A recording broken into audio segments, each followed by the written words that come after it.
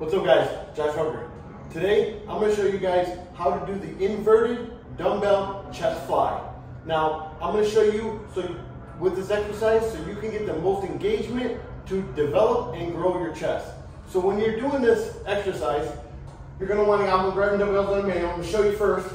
You're going to start with your arms extended. As you come down, you're going to get that stretch.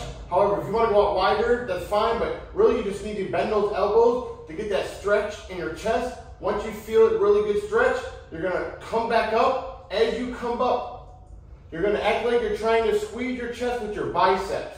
So you want to extend your arms and just bring your biceps like you're trying to squeeze your chest.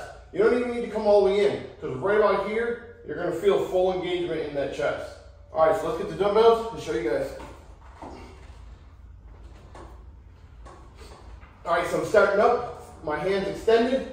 I'm gonna come down, get that good stretch in my chest. Right there, I'm feeling a nice stretch. Give it a second or two to stretch, and then explode back up, squeezing my chest with my biceps.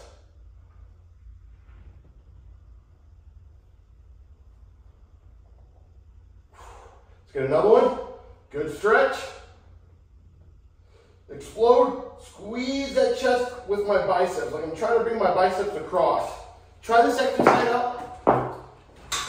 Try this exercise out. Let me know what you think in the comments down below. I'll see you guys in the next vlog.